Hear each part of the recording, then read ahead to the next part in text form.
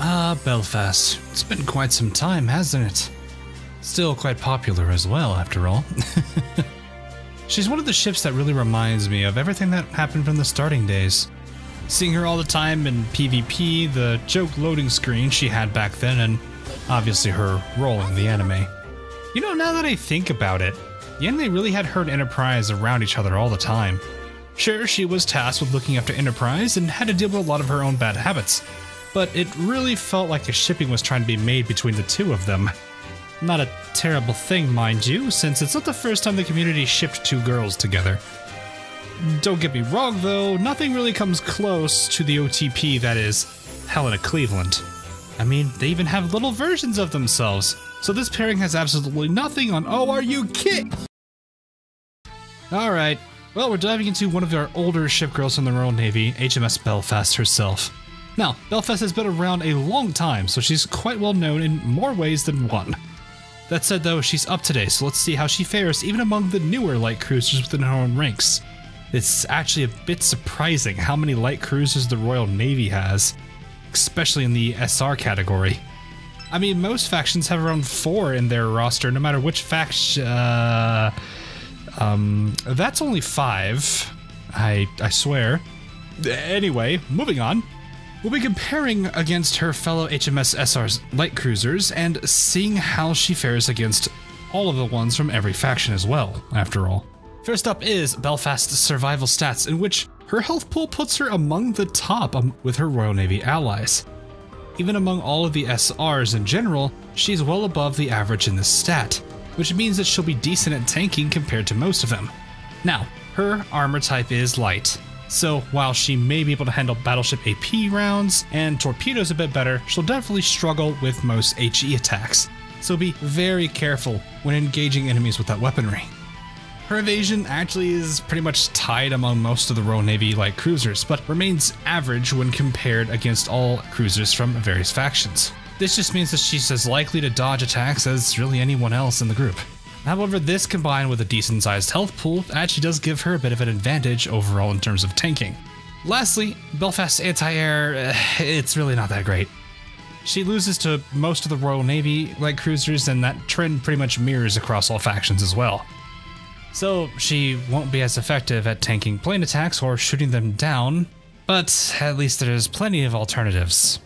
Regardless, not a bad start considering her survival stats, but does her offense paint a similar picture? Well, Belfast's firepower beats all the Royal Navy, and even is among the highest when you look at all of the super rare light cruisers. This does give her a good gun damage advantage that could play well. Now, she does have torpedoes, and this also follows her firepower trend, as she does stand towards the top of that particular stat as well. However, as a surprise to no one, she is unable to actually beat the Sakura Empire in this department. Now, her damage output between firepower and torpedo seems to be starting off well. Lastly though, is her reload, and it's a bit lower than a lot of the Royal Navy SRs, and seemingly average among all groups in general. This just means that she'll be a tiny bit slower when it comes to her attack cooldowns, but to be honest, the difference isn't going to make a whole lot in the end. Despite all this though, her getting good equipment wouldn't be a bad idea with the particular stat line we're seeing so far. But how does her kit hold up with the stat line? Now, Belfast is a torpedo cruiser, so she'll get a preloaded torpedo as well as the ability to hold 2 charges. This generally does mean that gunboat CLs with their extra main gun mount will more than likely outdamage her in gun damage. That said though, efficiency wise, her main gun does sit at 150%. This is actually pretty high for a main gun, losing only to Swisher at 155%. This just means that her guns will do considerable damage with her firepower and efficiency put together. Her torpedoes sit at 155%, which is relatively high as well, only really losing to the Sakura Empire CLs. So she'll do decent damage with the torpedoes as well. Lastly, her anti-air gun sits at 100%, which is the lowest over all factions. This combined with a low anti-air stat means that she will definitely struggle when it comes to taking out planes. Overall, Belfast seems way more focused on offense than really on just tanking and defensive situations. She has a solid damage focused stat line that can definitely help out if need be. She's also got the health to keep going longer than most light cruisers, but her light armor can still be an issue if there is no proper damage control. Now, at a level 120 and even level 125, we do see her get a pretty decently balanced distribution towards her stats, so that will help her at just about everything, especially in the damage department.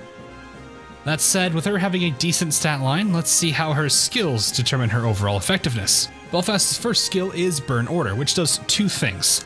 The first is that it increases her damage output with HE weaponry by up to 25%. It will also increase her chance to ignite enemies by up to 3%. Now, I will say the second part, I'm not sure if that's going to be a lot of difference. From what I've seen and read up on, her ignition chances are still pretty low overall, so this extra 3% may not have as much of an impact as we'd like. Also, burn works in a very interesting way when you have battleships as well. Now, as for the first part of the skill, the extra HE gun damage is actually going to be quite nice, and is actually going to complement her pretty solid firepower and efficiency.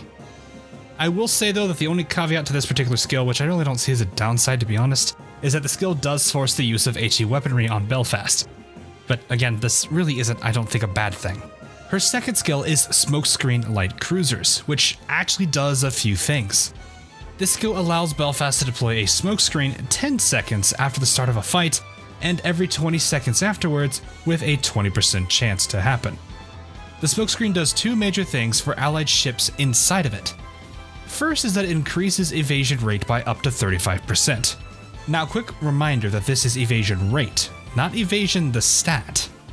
For those that aren't entirely sure the difference between the two, this evasion rate is going to add an additional 35% chance to dodge an attack for any and all allied ships that are inside the smokescreen.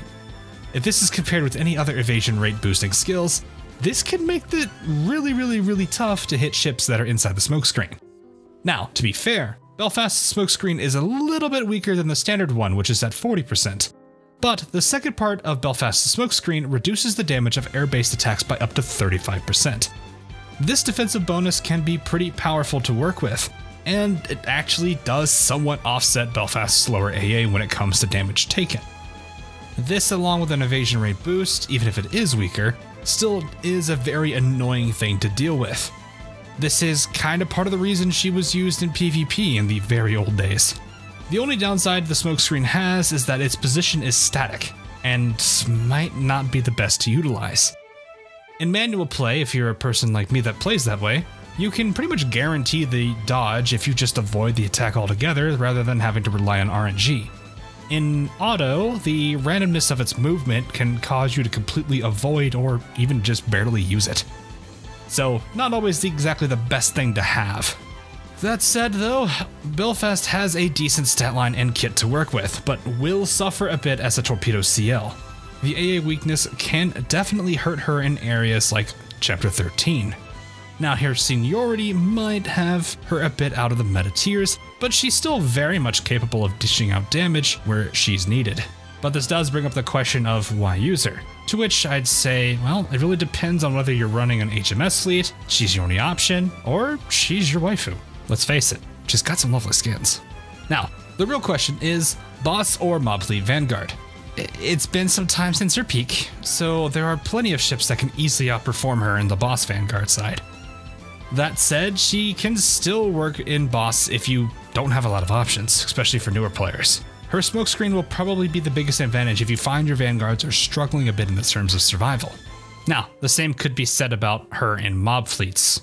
Her Burn Order skill, though, will help out a lot with the abundance of light armor enemies on the field, and she'll be able to do pretty solid damage to them in general. So she can work at both, but it really just comes down to where you need her more. Regardless, this head maid will do her best to take care of your needs with what she can provide, so make sure you take care of her yourself. And that is going to be all for the head maid Belfast. Hopefully you enjoyed this video and that it helps you in your future endeavors. Up next is another one of our PR1 ships, the KMS Cruiser Rune. Oh god. Anyway, and afterwards is going to be the sword maid herself, Circe. So, look forward to their videos when it comes out. Whether you're a regular viewer or a patron supporting the channel on Patreon, thanks for watching and I'll see you guys all again real soon.